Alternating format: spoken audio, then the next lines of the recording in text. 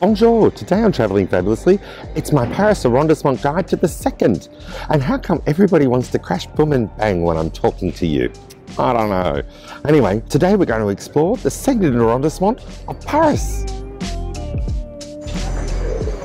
You know what I say, whatever you do it fabulously. So why don't you come and join me on this week's episode of Travelling Fabulously.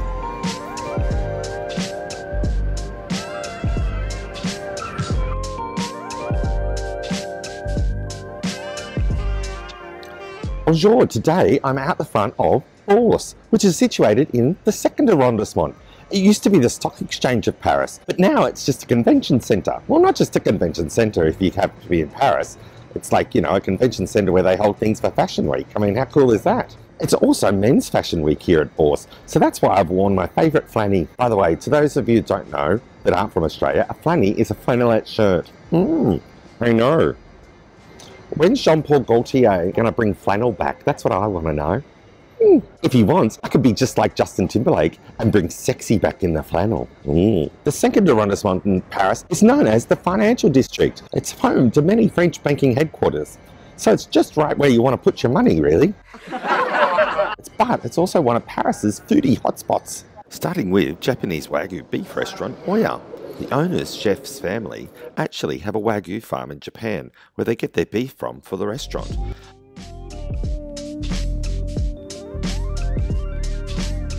They also do amazing desserts made right in front of you.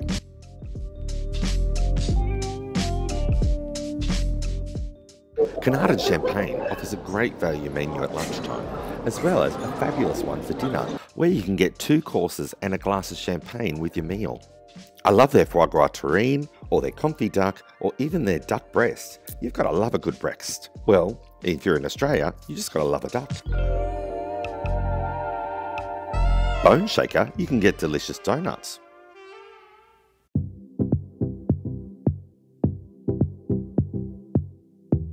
Un jus à parasol offers wonderful truffles in every dish and is a favourite of mine in Paris, and a must for any truffle lover out there.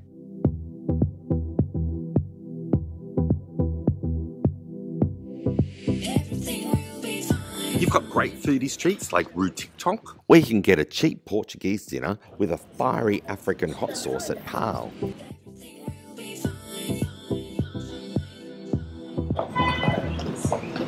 You can check out the Whiskey Bar at Golden Promise, or the Sake at La Maison Sake, ceviche and cocktails at Picaflot, or Le Dénicheux for some natural wines.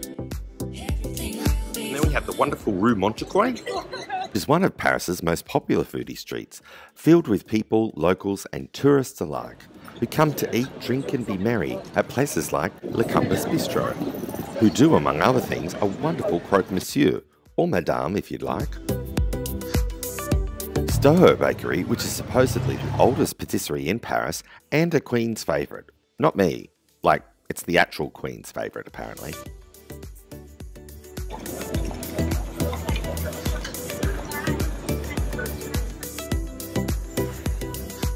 Fabulous food and drinking on Rue Saint-Sever.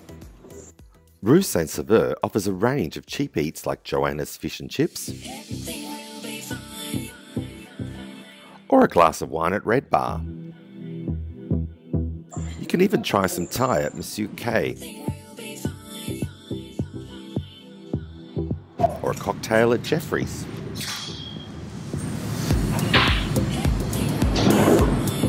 Possibly one of the most famed foodie streets in Paris, Rue de Nil, home of Terrasse d'Avenue Bakery, Boucherie, Poissonnerie, Épicerie, Primeur, and Crèmerie, L'Arbre à Café, and of course, Frenchie Wine Bar,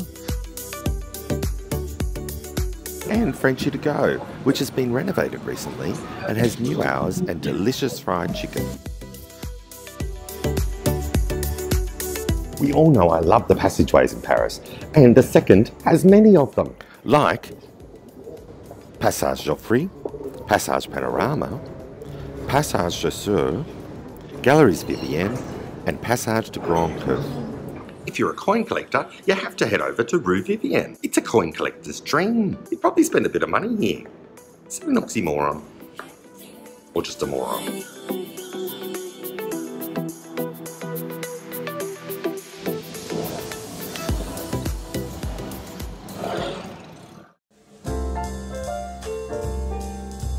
If you're a fan of the Fab TV series The Marvellous Mrs. Maisel, then you have to check out the streets and area around Place de Petits Pears.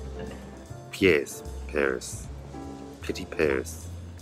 Small fathers. I don't know. I'll work it out. I'll look it up on the internet and get back to you.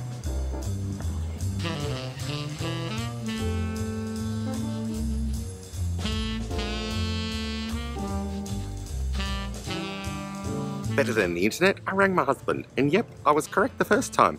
Place de Petits Pears. He's always right. Shh, don't tell him that.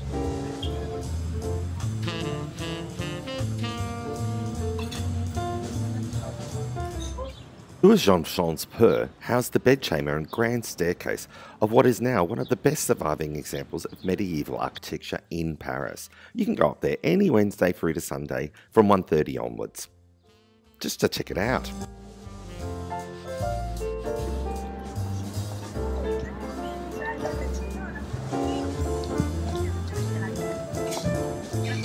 Patrick Blanc created the Oasis de Brook in 2013 and has over 7,500 plants on it. It's a park on a wall, basically.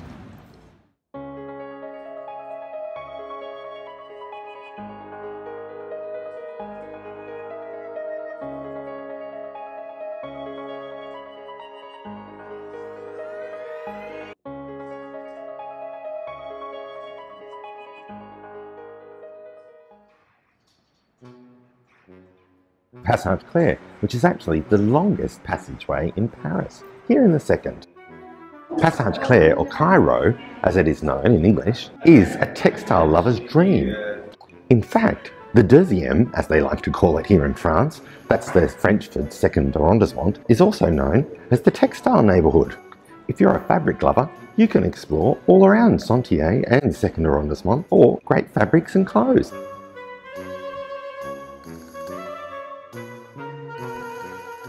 de Deguc, I should say that again, Rue de Deguc. Rue de Deguc is officially the smallest street in Paris, and it's located in the second.